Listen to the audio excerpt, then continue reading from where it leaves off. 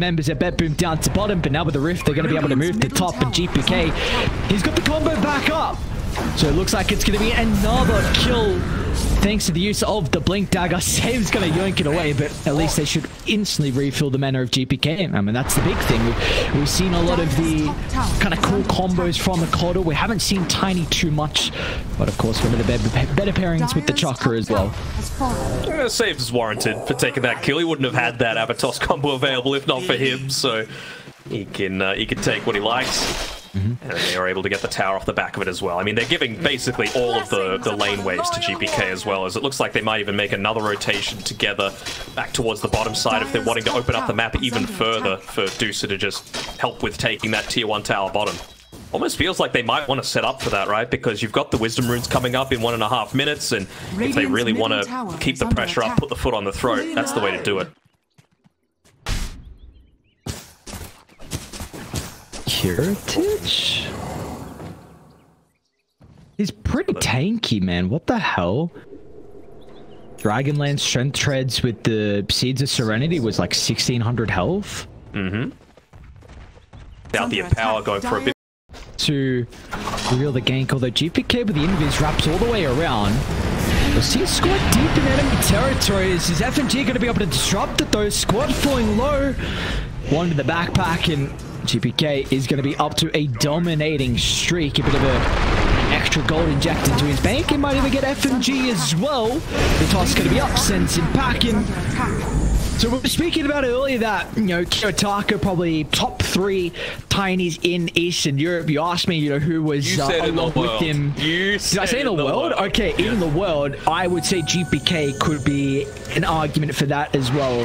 Eastern Europe, I don't know what it is, but their Tinies are at another level, and GPK, he always shines on this hero, and this game in particular is no different. 5-0-4, second in net worth, and if you have a good game on this hero, you can scale, and you're a real big issue late game with like Scepter and crits. Mid there. Maybe it's going to be Pango going in first and using that as like a BKB response. A lot of damage onto Toronto Tokyo early on. They're even going to put the Mystic Flare, but he's okay. Now GPK finds an angle with a combo. Sayush is falling low. Not going to be able to secure the kill for the moment. Notice just wants to skewer Nightfall out of the fight, but it's not providing them a whole lot. A squad, he's stuck in the middle. A 1v1 versus GPK. Should be able to get some distance, though. Not a lot of value out of the double damage, and a very awkward fight for VP. Not the way you were hoping to try and take this roast engagement, and as a result, they're going to have to try and duck and run. Yeah, they just didn't land their spells, and the big plus with BetBoom is that they basically popped nothing. You know, you had Kiritich there just waiting. He wanted that Stone Gaze popped. He wanted the BKB pop on the Tiny. Nothing happened. Unsurety was able to regen up. It's going to be a big kill. That's a lot of their auras, a lot of the sustain. Yule's going to be able to buy in some time now. Nightfall's going to be in with the Stone Gaze as well. They need to kite the Medusa with the BKB. Kiritich will be enabled to do so, but it's an all-out retreat from VP. And, well, now they can go back in. BetBoom, they used a decent chunk. Vinci trying to find that opening. They won't be able to follow up, though. So, you know, at least we're getting something out of VP. It's taken them a while, but get the kill on Pure. Radiant's middle tower is even with that, Yule Scepter to be able to save himself from the brunt of the damage coming through from the Eclipse. He still ends up getting taken down just because, again, it's not all on one hero. Like, yes, Kiritich is very farmed, but you've got Magnus dealing a decent amount. You've got the Pango consistently just bouncing around inside of that Rolling Thunder. Hit by the Stone Gaze full duration, but he was just incredibly tanky off the back of a shield crash. No nullifier buyers on BetBoom either, really, so he is never really going to feel in too much danger. I like this from Notice as well. It looks like with all the gold he's got saved up, he's going to go into the BKB next. And I think this is much needed because of what we... the past couple of minutes, what we just saw. With the pit to be able to push high ground, it cancels out your potential skill back play to find a way back in. Run away from the Rolling Thunder, but they just were in a compromise. Net worth, and that net worth is going to be really pivotal as the game goes on. They want to try and take the space cow out. Notice going to be in though. Found GPK. They're able to blow him. What is the damage? GPK's gone. And now Nightfall might be in some trouble as well, but do they want to dress the Deuce or the rest of the heroes? Again, we've seen prior. VP looking to try and avoid as best as they can. Fight off the fight. deal with everyone else and then leave Nightfall to last. The momentum is completely swung, even though they have this full set of barracks on bottom. We really haven't seen BetBoom being able to really crack VP addition out recently. Yeah, they've even got Creep still in the base. He's slowly assaulting the buildings, but I mean, it really is off the back of Noticed, isn't it? Some of these skewers have been amazing. It's all enabled by FNG. You know, that time around, he went in a little deep. It was under the cover of an Observer Sentry combination, but I mean, he's so tanky. There's no boys really, though, to be able to help him out. Plenty of damage. Actually gonna gate in. VP pretty far away. With a quick kill, there's going to be no response. So Gem picked up. I didn't have their own gems, so that's going to be lovely for them to work with now. And you might need to... Roach pit. Yeah, exactly. You might need to buy back on save to contest it, because FNG with the wraparound. Strike to Nightfall. That's not been what has been working for them prior. Notice is in some trouble. Down to half health. Look at all the crits raining in. Notice one mistake, and it's going to cost VP gravely. At least they get the buyback out of the coddle, but yeah, that really hasn't been what's going on. Smoke on smoke outside the base. It's an early hex usage.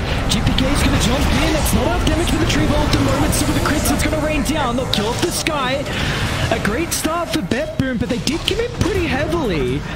Disjointed between the two squads, going to be able to get rid of save. A very messy engagement overall, but GPK, once again, this time with the crits, they'll hold them into place. The tree volley makes quick work of FNG, and they consider going high ground 4v4. What's going to stop them?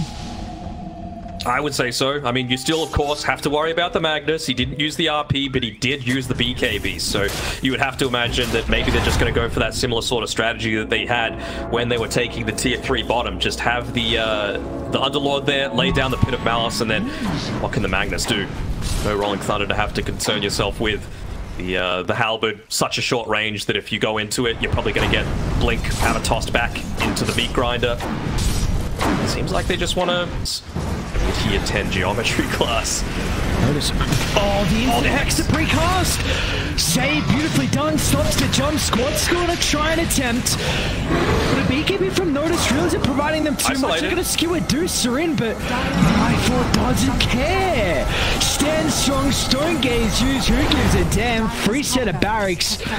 No contention now. And that's the second lane. Given up for free, essentially. Of course, no Rolling Thunder to have to deal with again. I mentioned the fact that he didn't go the cooldown, so it's still a good 50 seconds. It's really going to be on the back of Notice once more. Mana's out for Deucer. The Aegis, though. They need to get crafty with this. It's currently not working, which is putting Deucer up on the front, and Virtus.pro aren't finding opportunity. They need to wrap around and maybe drop a ward and... Doing exactly that, but that's where the ping's coming from Toronto Tokyo. He has an idea that that's exactly where the Magnus is coming from. GPK, his Silver Edge is about to run out. What the... They might go on now with the Aegis expiring. Stogate's still on cooldown for 30 seconds. He could go unnoticed, man. Yeah, but he doesn't have BKB. He can't jump in. True. They'd react with the Yules. That's a big issue. Maybe it needs to be Squad to go. Rolling Thunder's up shortly, so maybe Squad can create some chaos, but the buildings are falling. There we go. Squad's going to start. FNG's going to be in as well. They use the Yules, and the RP is going to be there to follow up, but no one is getting the right clicks out. Finally, Curitage in the middle. The man is getting drained, but dude, they gave the cheese! Oh, what an individual play from BetBoom. Keeps Nightfall healthy, and I noticed was forced to buy back, but FNG's in some trouble. A toss inside the base helps secure the kill, and yeah, there's some well-deserved tips. Beautifully done, BetBoom. They're going to reset a trip back to the well, and they might go once again. Why not, right? Like, you already got a buyback out of them. There's no RP, there's no Rolling Thunder. Does have a BKB, but without the Eclipse, I'm not even sure if the Luna's able to do it on her own.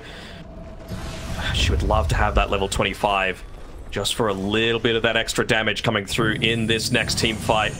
Won't quite have it, though. Still worried about the Magnus. That's how well Notice has been playing, but I think without this RP in his arsenal, he's just not going to be able to do it. They can even just use the illusions. Why not? They got Tombstone now, they've got Flesh Golem. Oh, great jump in.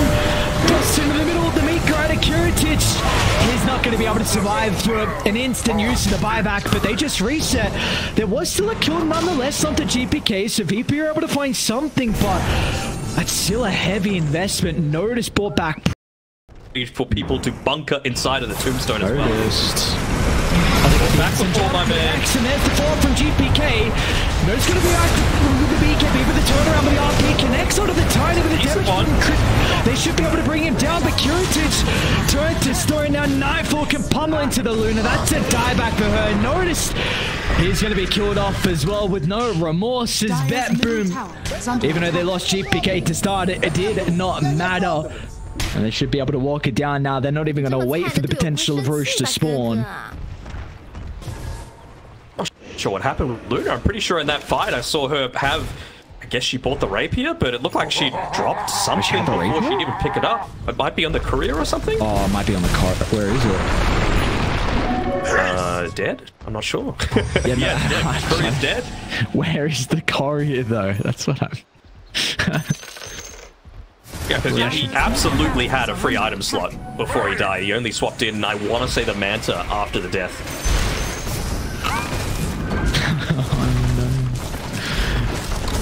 Oh god. Dude, I'm scaring them to try and find it. That's not gonna matter though. Dire's middle tower is under attack. Yeah, this is a difficult defense at best. Try and do whatever they can. I mean, FNG is just chucking his life out. He's got to buy back. We're going to try and tank some spells up. Not up the damage with the Mystic Flare and the Swashbuckle. Pure is going to die. Was a decent chunk used though for just the kill onto Pure. And I mean, that means the rest of the BetBoom can turn to just the ejectives. And with the throne exposed, there's not much VP going to be able to do. FNG once again is looking to try and make as much space as possible. 20 seconds. The Magnus is alive, and 20 seconds too long, unfortunate for them. Throne's gonna end up getting blood. A lot of cares though for Zayush. Free kill for GPK. We saw what last game like a 10 minutes 20 blink timing, and it's gonna be a little bit slow on that, but still is gonna be a very good timing nonetheless from the Tiny. I want to continue the topic about the item build from Kiritich. It's going to be maybe with the Battle Fury in particular, even with the Magnus. I mean, we've seen Mags have been very, very greedy, and he might be the target of this smoke attempt. BetBoom has 3 heroes, a 3-hero smoke at 8 minutes in. You don't see this often. But it looks like they haven't been able to find the reads, the wraparound behind the tower with a combination of the meta damage, if it's even needed. Helps secures the kill, and probably even the tower as well. I mean, they got 2 points in the tombstone. If Matt comes back, he's going to die again. GPK might still stick around, but they got huge stacks to take instead. Oh my god. Squad's got the shield to be able to play with. I don't know who got the majority of those stacks. Did you see? No, I didn't see. Radiant's top tower has fallen. But I mean, tower much more valuable, you'd have to say. Already a 4k net worth lead for BetBoom at this stage, so Squad might be very hard to kill at this point of the game, but they don't really care about him, right? It's what you do when you've got this hero that's unkillable. You just don't focus it until you feel like you are overly strong as a team. Looking at Pure's farm? No, I'm looking at goddamn GPK's farm. He's got to blink it. It's going to get delivered at 10. I mean, that Pure's 300 gold from his, so...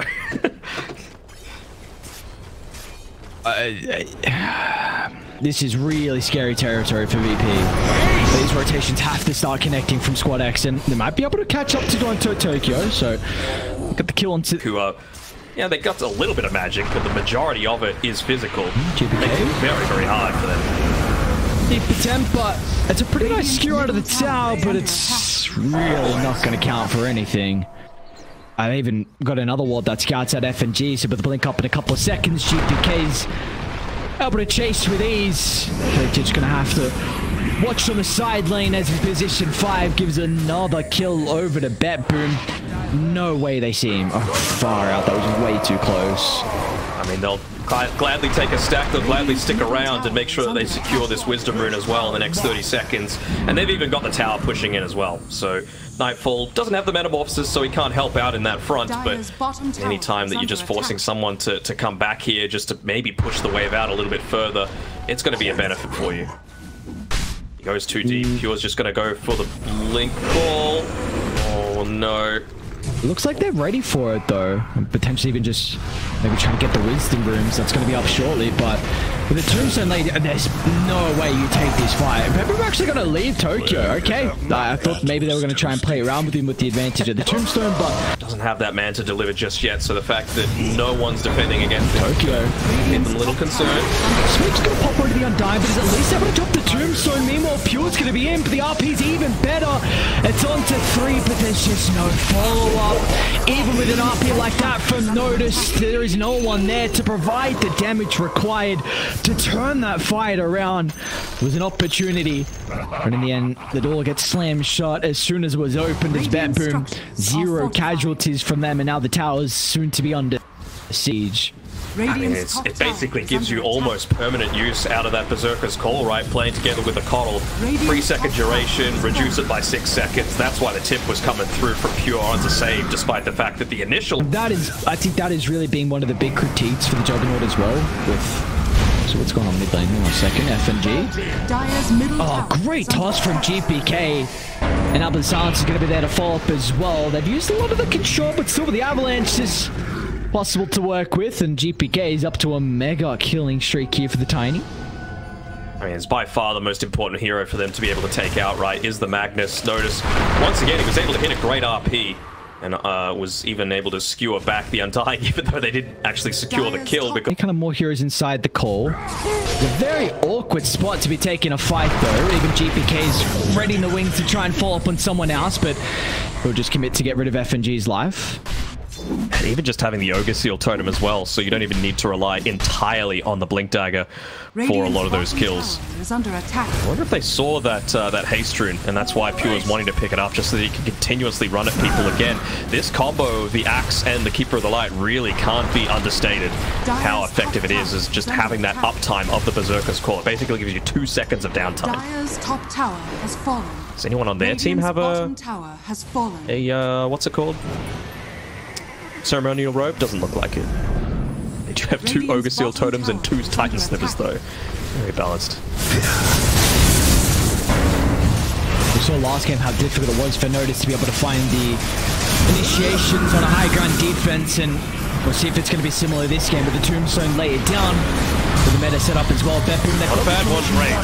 Silent save. Oh, he's on point. Instant use of the Orchid. Stops him short, and now Pure, they're going to be able to get the core drag back. SquadX falling low inside it. Can he get the remnant out? They chop him down. Oh, Pure. Just some individual brilliance out of BetBoom, and we're able to crack the high ground. Full set of barracks down at bottom, and I'd even look for more as well. I mean, this is where the advantage of having Toronto-Tokyo on your team really comes in handy. They've made a bit of a jump here. It's just onto an illusion this time around. But Toronto-Tokyo obviously having played with what some people would say is the king of Magnus of these days in Collapse. He's like, all right, what did you hate playing against? Rubik is one, and you would have to say until he's got BKB, Orchid is the other. Great positioning by Save, just making sure he's nowhere near the rest of the team and just spamming that Orchid on the ground next to the main targets. They baited them. They made sure to clump together Nightfall and GPK in the one spot, just making it too good to be true. Fire out, it's Megas, dude. Yeah. Man. It's a Tiny with Titan Sliver. You know, we can get patches, we can get new maps, but some things never change. It's going to be a Tiny looking to try and get some more kills as well. Down FNG. Pure's going to be able to run into the sky. A dunk to take away the life. Nice side step from Pure. So what they're going to be able to do. One last defense. What a damage on a Pure. So able to find an opportunity to pop the BKB and look to turn with the advantage. But it's going to be able to keep SquadX alive for the moment. BKB in 2 seconds. Yeah, the meta's pretty unbeatable at this point. Just hit the T4s. They're going to be looking at Nightfall. Radiant's No, middle he doesn't tower have that has Aegis on fallen. him. There's the target. Smoke here. Fuel wants to go that long wrap around. There he is. That's an RP just onto the Tiny. They're going to be able to drop the Omni Slash, but he's got the Aegis. 2 ultimates just for an Aegis of the Immortal. It's going to mean that this second game will be going the way of BetBoom. And they're going to be up to 2-0. And well, the debut of Virtus.pro in the summer tour is not the debut they would be hoping to remember. And seems like